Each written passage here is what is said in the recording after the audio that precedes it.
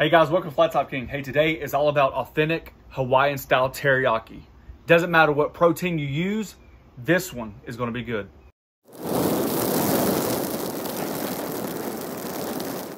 As you guys know, there's very few recipes that I really take to heart. Most of my cooking is based off of either experiences or just having fun, right? There's certain emails or messages that come across that, hey, you're doing it wrong. Hey, this is not traditional. Hey, what about this?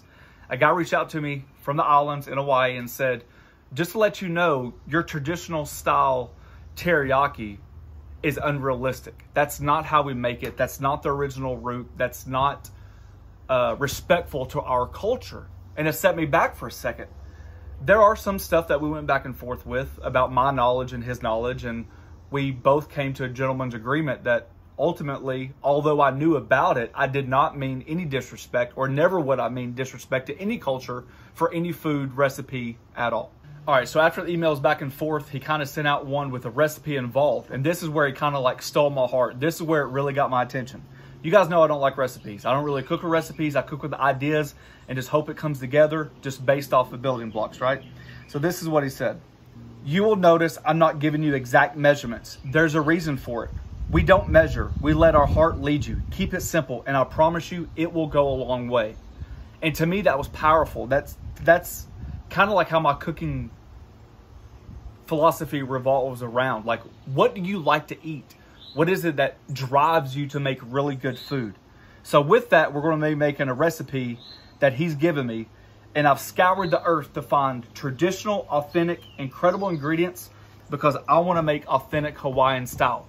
After doing my research, it doesn't look like there's one way to do it. There's multiple ways of doing Hawaiian style teriyaki. This is the recipe that he gave me with a very small twist on my end. You guys ready? Yep. All right. First, we got flank steak. Beautiful cut of meat. We're going to be slicing that very, very thin.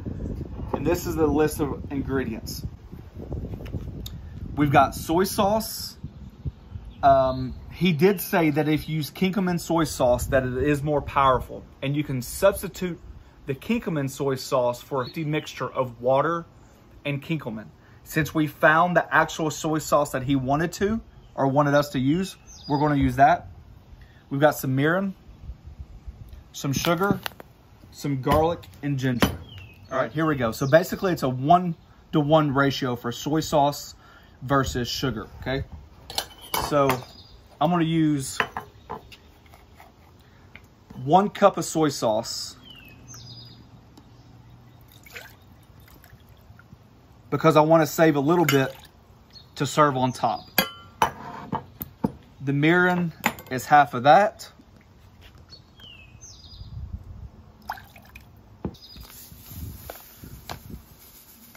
One cup of sugar.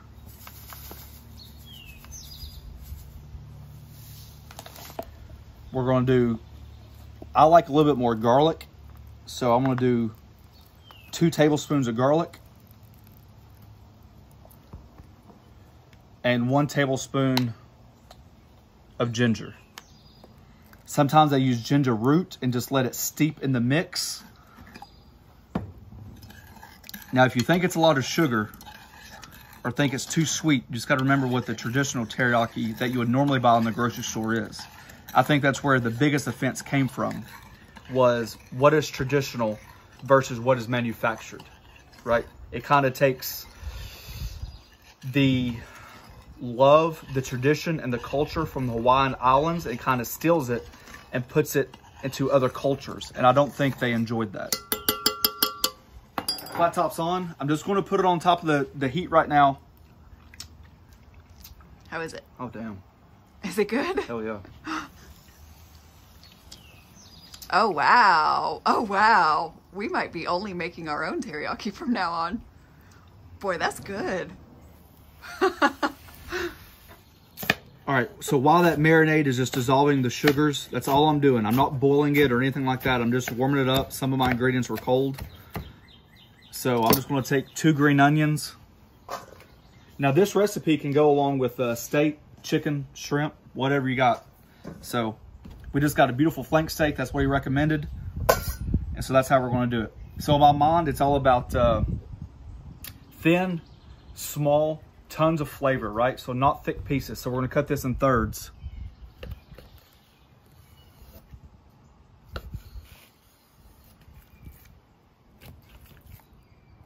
The grain's running this way, so we're gonna cut against the grain. You're almost making like jerky style, a little bit thicker than jerky. All right, that's a lot of steak. Now that that steak's cut up, we're just gonna throw it in there with the green onions. Another common ingredient, it seemed like, was sesame oil or sesame seeds. We just did not put that in there. Save a half a cup of that liquid for me.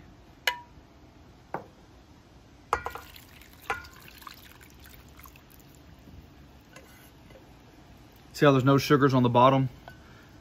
You just warmed it up just a touch. You don't need to boil it or anything like that. And now it's just getting each piece marinated. Sometimes people say do it overnight. Some people say 2 hours. We're gonna shoot for the 4-hour mark. All right, guys, we're back at it. It's been about 6 hours. As you can tell that the sun has changed on us very drastically. We typically don't film this late. Actually, 9 times out of 10, I'm already asleep by this time. So this is what we got. And it's 6 o'clock. That's true. We got a marinated beef. Looks absolutely fantastic. I mean, I think it's spot on. This is where it switches up a little bit. To each their own. I know that they use like a macaroni salad or potato salad, stuff like that. I've got white rice cooking right now, my rice cooker inside. Since we're watching our carbs, we're gonna do some fresh steamed broccoli. And since we're watching our carbs, show you guys a little trick while we're at it. I like to teach you something every once in a while. Lightly coat your pineapple with some sugar. We're going to caramelize that on the flat top. Remember that reserve liquid? I've got a half a cup right there. The meat will not take long, so I'm going to start the broccoli. So that was a half a cup of the marinade. Yes, reserved. A little bit of avocado oil. You can use butter. For my Camp Chef lovers out there, we're back at it. We got little Lucy out here. She's doing her thing. She's still here. She's still on. She's still cooking. She just hides over there in the corner sometimes. When you have 3 griddles, it's hard to use them all. Honestly, sometimes it's about being lazy. You get a griddle out, you use it, and next thing you know, you use it like 3 or 4 days. It just happens. I love my burger rub from Pit Boss. It's just like an all-around encompassing normal. I like it. I think it's what, salt, pepper, and garlic, basically? I think it's butter. Butter, salt, and pepper. So good all-purpose seasoning. Yep. Hit that with a little water. And just dome it. Our flat top's all on low. We're going to cook everything on low. It's about building heat.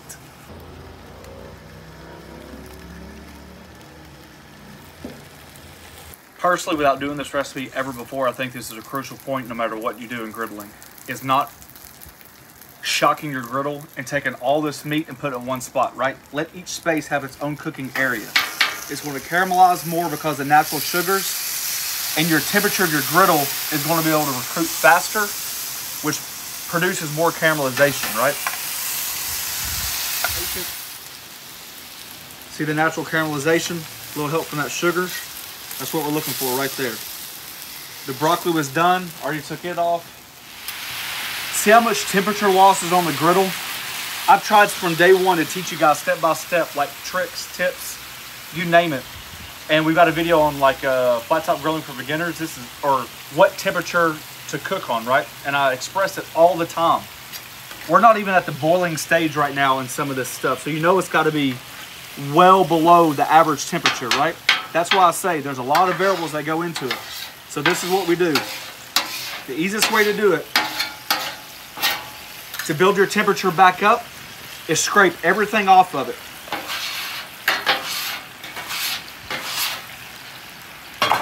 You're going to allow this to build up more heat because it's going to build up quicker because there's nothing on there. Then we'll rotate everything over and do the same thing on this side. All right, while this is building, we're almost there. I just did a test. Watch. We're getting close. While you move everything over, when you scrape it down, you're cleaning as you go. So now all of a sudden, not only are you how to clean your flat top grill, grilling for beginners, and what temperature to cook. We're doing it all in 3 videos, basically in 3 minutes. All right, you guys ready? See the sauce?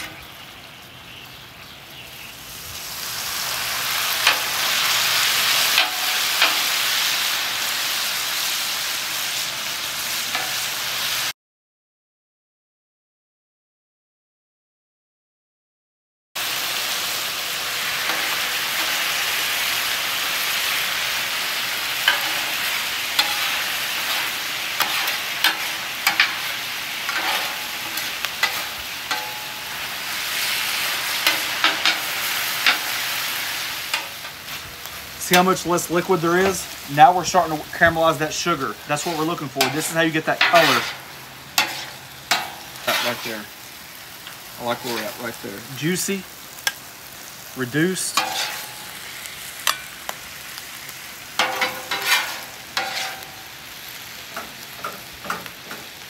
Well, we had to adjust a little bit. The sun is so bright, you couldn't see anything. So we moved everything back over.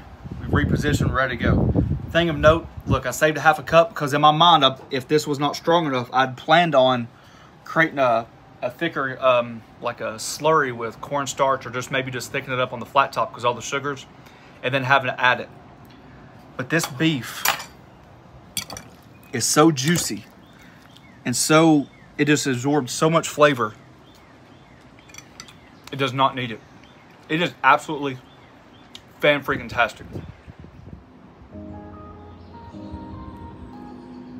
Well, one thing I've learned about doing stuff like this, somebody's going to comment that I absolutely ruined the dish, and somebody's going to comment that I hit a home run. That's just the nature of the beast.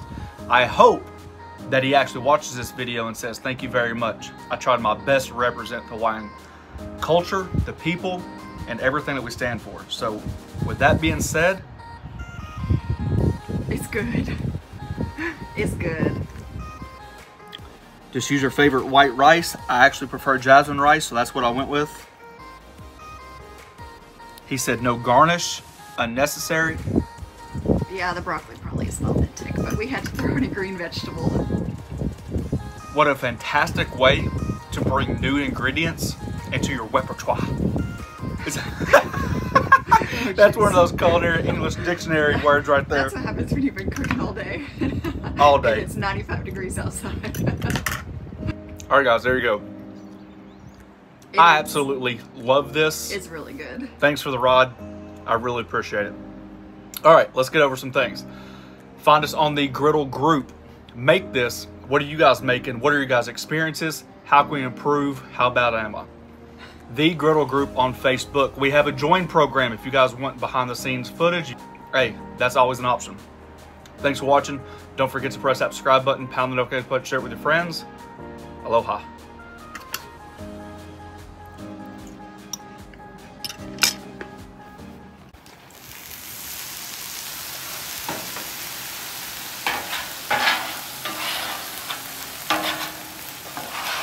If you immediately start cleaning your flat top grill after you get done with sugary stuff like hibachi, teppanyaki, noodles, starches, whatever, look how much comes off. That's all the stuff that would be burned on your flat top grill while you're doing something else. That's why you clean as you go. How you clean it after that's up to you. Isn't it true that getting all of those sugars off is a lot easier when your griddle's still warm? Yes.